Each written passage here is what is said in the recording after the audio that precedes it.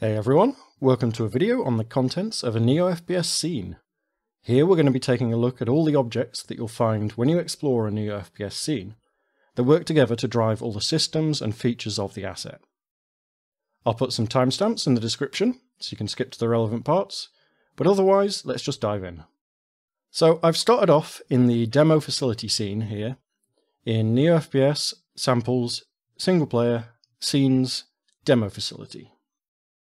This is one of the more complex and complete demo scenes, so it's a good place to see everything working together. And first up, since it's something that helps us navigate and understand the different scenes, at the top here, we've got this Readme object.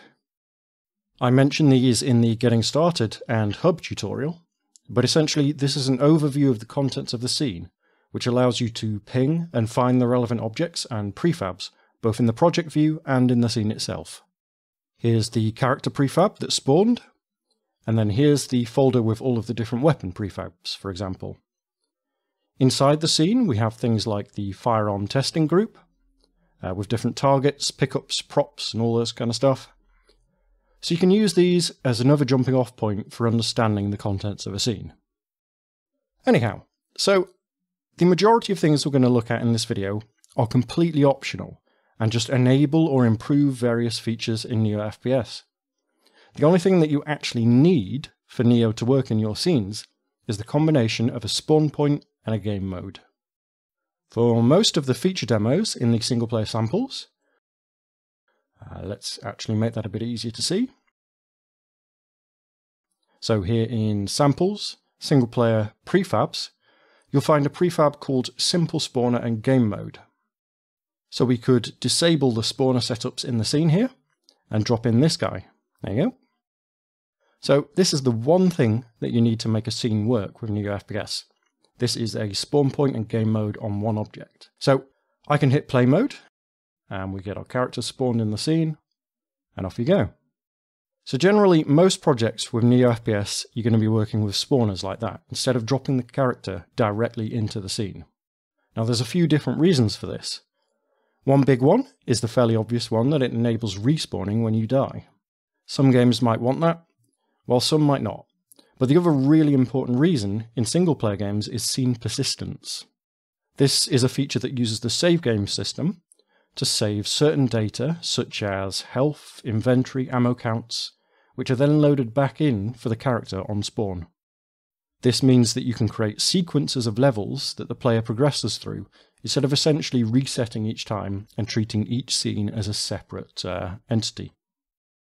So yeah, what all of that essentially involves is a spawn point. This is the object that you see here in the scene.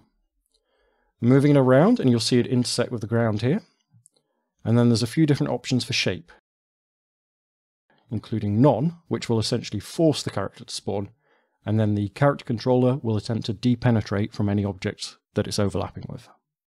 You can also place multiple spawn points in the scene. All that requires is a game object with the spawn point component. So you can have as many of these as you like in your scene, and you can also activate and deactivate them at runtime. So for example, as you move through a level, you can use waypoints to deactivate the spawn points earlier on in the level and then activate new ones. And then if you die and you respawn, you'll do so further along in the level. So that's all you absolutely need. You can also, as an alternative, if you really want to, bypass the spawning system with a prototype character. So I can drop this one in here, for example, and then the one difference is that this character has a prototype player controller component attached. So normally what would happen, if we go back to the spawner here, is that we'd spawn this character in the scene, and we'd spawn this player controller, and then the system would attach the two together at runtime. The controller is persistent, so when the character dies, that controller is detached from it, and then attached to the new character that spawns. In the prototype character, the two are tied together. But again, this loses a number of features and functions that you would want in most games, so I do mainly consider this to be a prototyping tool and not the proper production setup.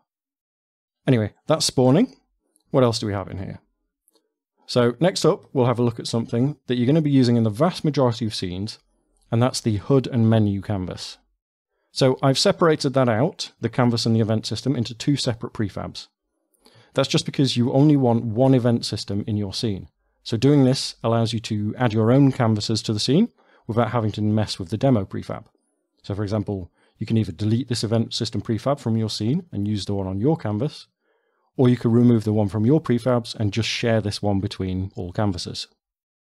So the HUD and menu itself is split in two. We have the in-game menu. So if we go back to the game view, then this is the menu up here.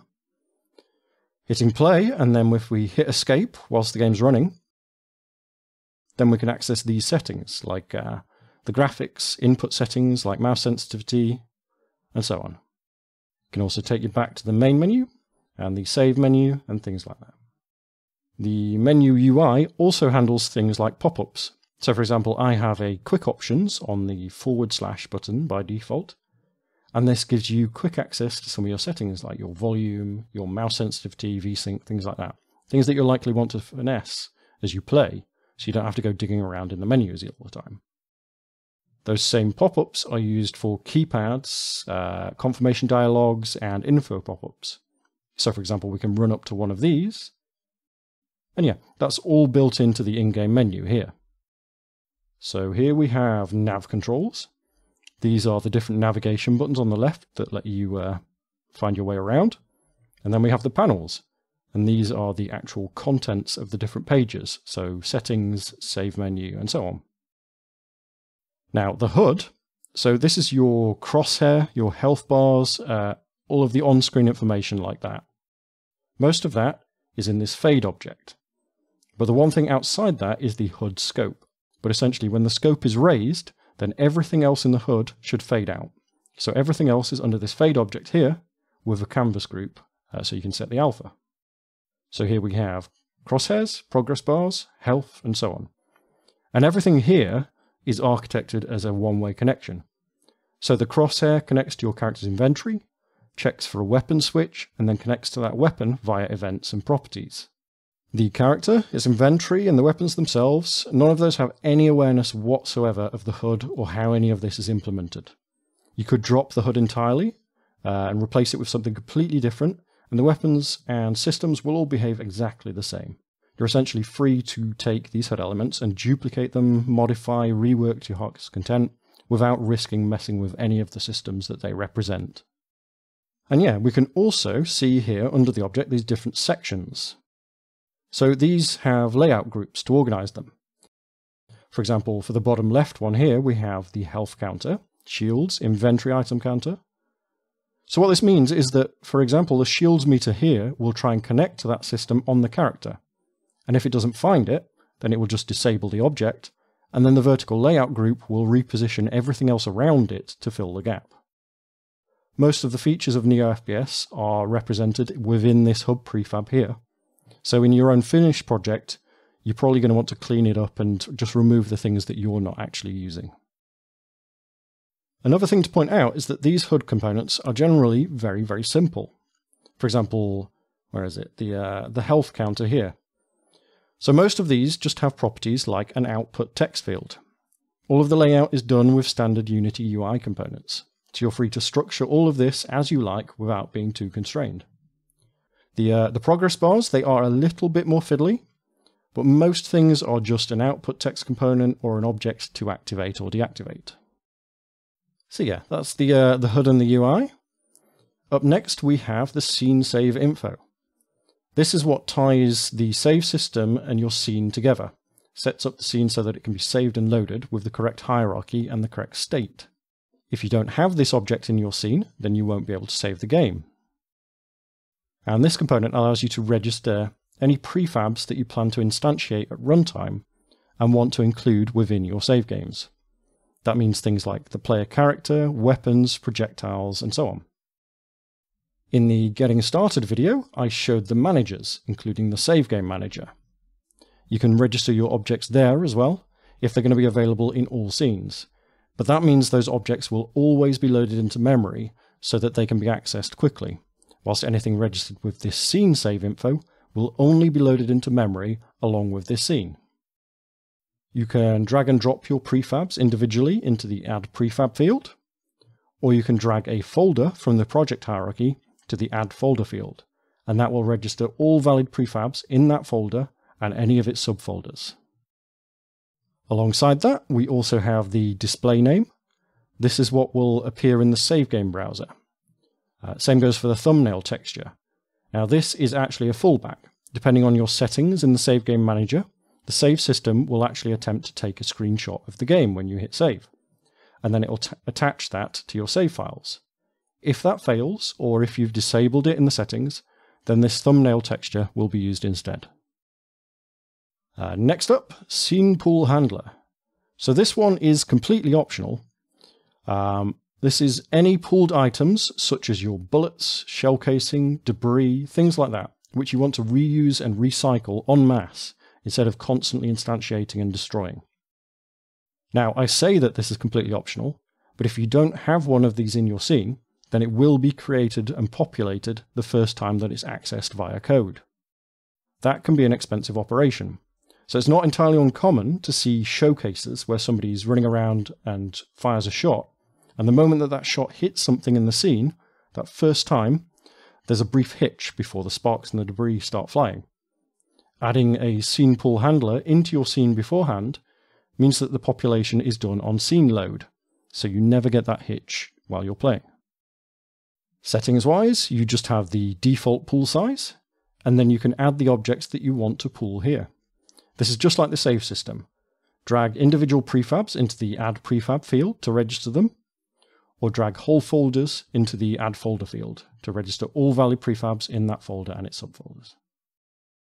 Also, like the save system, you can register your prefabs in the Pooling Manager, and those prefabs will always be loaded into memory, while here they're only loaded in for the duration that the scene is loaded to. Okay, another thing you might have noticed as we've been clicking around and looking at all of these different objects is that a lot of them have this Neo-Serialized game object component attached. This is what ties this object, its components and its hierarchy, into the save system.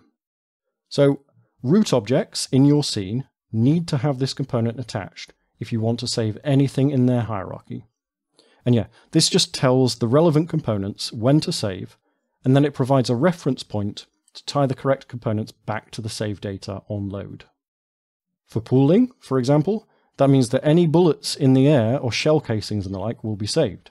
So you fire a rocket, you hit save, and then when you load the game, the rocket will complete its journey, explode on impact, deal damage, and all of that correctly. But you'll also see this component on characters, weapons, interactive objects, props, all kinds of things. Right, now before we leave the demo facility scene, there's one other thing to have a quick look at, which is the physics setup of the scene itself.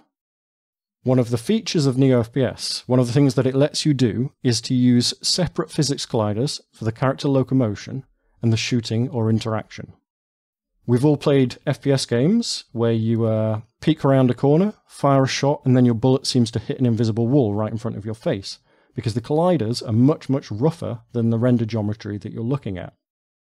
So NeoFPS gives you a way around that by optionally splitting your levels into rough and detail physics layers. So for example, the rough collider of this cargo container here is just a box primitive. Your character will bang into it, climb on top of it, and that's entirely as much detail as you need to achieve that. Meanwhile, the detail collider is essentially the full render geometry as a mesh collider. Now your first reaction might be, wow, that's going to be expensive, you're insane. But the way this works is by placing all of those detail colliders on a separate physics layer that's set to ignore all collisions with itself and all other layers. So you're not going to get any overhead from rigid bodies banging into this and performing collision response. Instead, it's only available for raycasts and things like that. So this is one of the main reasons why it's important to make sure that you use the NeoFPS Unity settings tool to apply Neo's required settings, so you don't accidentally have these objects adding a ton of physics processing to your scenes. But in all my testing, the performance penalty has actually been fairly minimal, and the results can be incredibly worthwhile. It is, however, completely optional. If you don't want to split your colliders, if you're targeting devices where you need to keep everything super optimized, or you're creating a very large scale open game, then you can just use the default layer for your scene colliders. Characters and bullets will both collide with default, whereas characters will not collide with environment detail and bullets will not collide with environment rough. Okay, so we're on to the last thing, and that's looking at the managers that NeoFPS spawns at runtime. So I've got one of the demo scenes open and running here, and if we expand this Don't Destroy on Load subscene, then you'll find an object under here called NeoFPS Managers. Attached to this, we have various runtime behaviors that do things like track the plugged-in controllers, or do various time-sensitive things that can't be done from the manager scriptable objects. Underneath that, in the hierarchy, we have things like audio pooling, or the different visual effects when you shoot things, stuff like that. But the important point here is that if you have NeoFPS in your project, this will be created whenever you hit play. It doesn't matter if there's nothing Neo-related in your scene, it just assumes that at some point you're going to want to make use of it. Now, if you happen to have NeoFPS in a project where you're not planning to make use of it, I know a number of people who like to create master projects, for example, with a selection of different assets in that they can use as a basis for any new projects. If that's what you're after, then there is a way to prevent NeoFPS from creating these objects on start. So to do that, you need to head to Build Settings, Player Settings, and then near the bottom of Other Settings, we'll find a section called Scripting Defined Symbols. Here, you want to add a new entry called NeoFPS Load on Demand. So that's an underscore instead of space between each of those words, and then to separate out the different entries in the list, you use a semicolon. These scripting defines are passed to the script compilers and allow us to switch on or off different sections of code. In this case, I'm switching to a completely different behavior in Neo scripts when this tag is detected. So it won't be obvious in the demos, but if I were to create a new empty scene, and now I hit play, we don't get any of those managers appear. This new behavior means that they will only appear the very first time that you try and access them. Now, this might mean a noticeable hitch at that point as they need to be created and initialized, but they will be fully accessible from that moment forwards. So for example, you spawn in a NeoFPS character, that character contains input handlers, those handlers check the input manager, and the input manager will be instantiated at that point. Anyhow, that should have been a pretty thorough breakdown of all the things that you're going to find in a NeoFPS scene. Hopefully that was helpful. If you have any questions or comments, then hop on the Discord. It's the best place to come to get support, and you can be part of the community of game devs making use of NeoFPS. Cheers everyone, and I'll see you in the next video.